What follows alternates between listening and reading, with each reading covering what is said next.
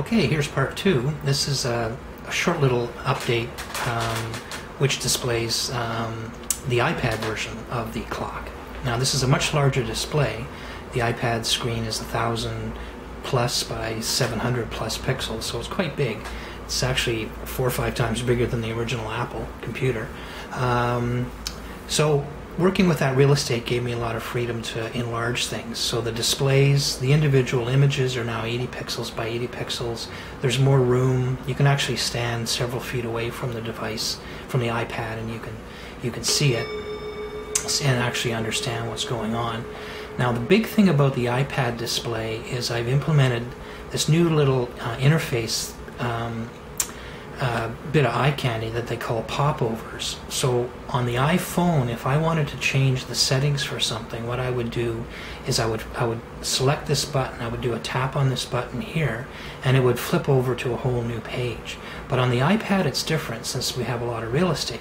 So if I do a simulated tap, it actually pops up with the exact same setup options that I had before. But the really cool thing is, since it's all real-time, if for example I select the moon animation, it instantly changes. You can see it in the background changing, and I can say, you know, turn the human time off, and it fades away, and go back to here, turn it on again.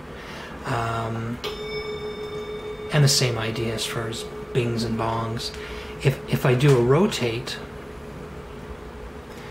it's similar, and actually I probably have more room to make this area here even larger, which I probably will, because the idea is to make it visible from a distance. Because one of the things, this is me thinking like 2 or 3 years into the future, 2 or 3 years into the future, there's going to be the iPad 4 or whatever out, and people with iPad 2s are going to want to, you know, something to do with them. And this is a super handy gadget in the kitchen, so why not have a nice little clock ready for it? But a big display. Now, just to complete things, one thing I forgot to mention in the last video, part 1, is that in the next release there's several things that I want to do. Number 1 is what's called localization, and that lets me have the application support multiple different languages. And I'm thinking initially to do English, German, French, as well as Cantonese and potentially Mandarin, because there's of course a huge market in China for this sort of stuff. So that's the first thing I want to do for version 2. But also in version 2 I want to extend the whole sort of theme idea to allow me as the architect of the theme to specify fonts and colors and potentially even sizes.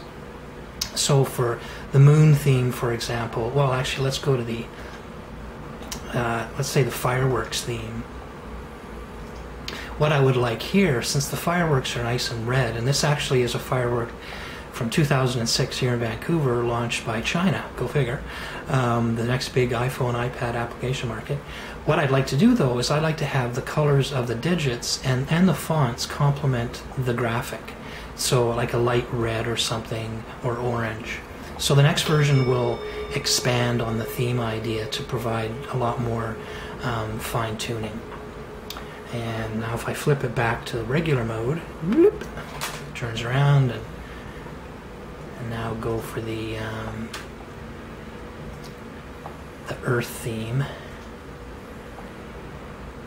And this certainly is something you have to see in front of you, because the iPad is huge, you know, 9 inches from corner to corner.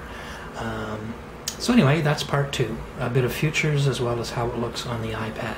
And from a developer perspective, getting the code functioning from the iPhone onto the iPad was very, very straightforward.